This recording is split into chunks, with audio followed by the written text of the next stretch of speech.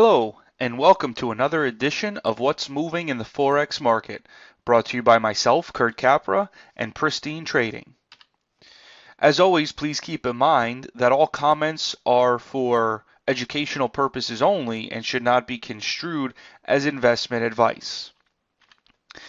And as always, make sure to check out our upcoming free webinar schedule for this week. We've got a great list of webinars on tap, understanding chart patterns and your own psychology today, Monday, June 8th at 4:15, as well as a free webinar by myself on Wednesday, June 10th at 4:15 if you want to learn more about how we at Pristine look at the Forex market and the patterns involved in how we go about trading the Forex market. And for a full schedule, make sure to check www.pristine.com. All right, taking a look in the upper left, we have Euro US dollar, and as we can see, we had a very powerful move up last week, which we were expecting may happen based on the weekly chart. If you look back to our previous videos, you'll see how we were discussing that the weekly chart was pulling back into an area where a higher low was possible to form, and sure enough, that is in fact what happened. As we go to the weekly chart here, you can see double bottom, move up, pull back into about the 50% retracement area, resulted in a pop back up. But the trend is at this point more neutral. However, it is still weak overall on this weekly time frame, but trying to turn around. So the daily chart, as you can see here once again, is somewhat conflicted and neutral. This move down was certainly bearish, but this move back up has given new hope to the longs, to the bulls. So we'll see what happens. In any case, the Euro US dollar pair here really is not set up for any great multi-day follow through because the trend is neutral. So we're going to want to just go with the flow of movement on any one given day, following the momentum.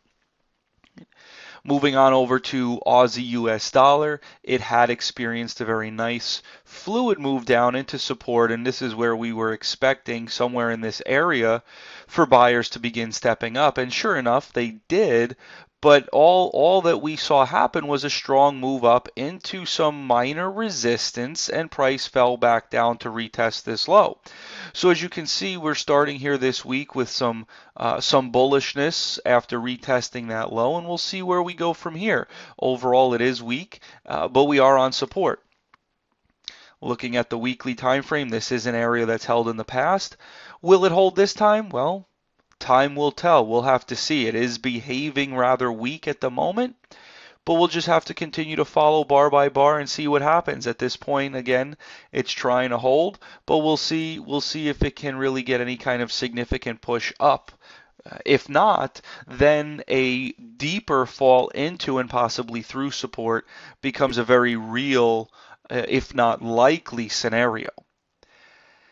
New Zealand dollar, US dollar in the upper right continues its slide, continues to fall, and as we discussed last week, has already broken support, so can really continue to move lower. So this is a pair that we want to remain bearish on overall, but in the short term it is trying to bounce a little bit. So nothing really changes here. Overall bias is bearish, but as you can see, it is trying to get a little bit of a push up here at the moment. So we'll see how this goes. But definitely, as I said, a more bearish bias unless this pivot high is taken out. If this pivot high gets taken out, then we can begin to shift that bias and start looking at this pair in a more bullish perspective. Moving down to the bottom right, we have the US dollar yen, and as we discussed last week, once again, this pair has experienced a very nice, strong move higher. It was consolidating for part of last week. We got the push up as expected, and this pair continues to remain strong. Now, looking at the weekly, we might be well served getting some kind of consolidation this week, letting it rest in this area, and maybe even the next 2 weeks. That wouldn't be a bad thing for an much larger push to the upside. So, a little bit of rest here wouldn't be terrible. It would actually be productive to the longer term picture here. So we may be in for a bit of choppy action here on this pair, but we'll have to see. The momentum is certainly to the long side, and if that momentum continues, then we want to go with it. But bigger picture, like I said, it is better to see this consolidate, chop around in this area a bit, and then we can get a more sustained move higher. So we'll just have to play the momentum and see how it develops over the course of this coming week, because the demand is certainly in place here. The longs, the bulls certainly have control, and we need to respect that. Moving on over here to our middle bottom chart, US dollar, Canadian dollar. It's just been consolidating here on the daily after a very strong move up, but it is into resistance. You can see here on the weekly chart, it's at this inflection point where either it's going to form a lower high on the weekly chart and fall all the way back down to these previous lows, or it's going to be a failed attempt to move lower where it then begins to move back up towards the top of this range. So time will tell here. We'll really have to see. I mean, if it breaks lower, we're definitely going to want to go with that weakness and see what can happen, not from a longer term perspective, but from a shorter term, day-to-day perspective. We definitely want to follow that weakness should it come in, because the larger time frame certainly suggests that additional weakness down to this prior low is possible. On the flip side, if it does begin to move up above these highs, then we also want to look to play that long, because we do have room to move back up, and a failed lower high would be enough to likely get this pair moving up there. So really this could go either way, but ultimately you got to wait for the break one way or the other to see the truth, so to speak. And finally, moving on over to the bottom left, we've got pound US dollar. This pair was largely sideways last week as it continues to sit on this support, trying to figure out what exactly it's going to want to do here. So again, this is another scenario where time will tell. Looking at the weekly chart, it is trying to form a higher low, which really wouldn't be a terrible thing, and wouldn't be out of line with what the previous pattern's suggesting.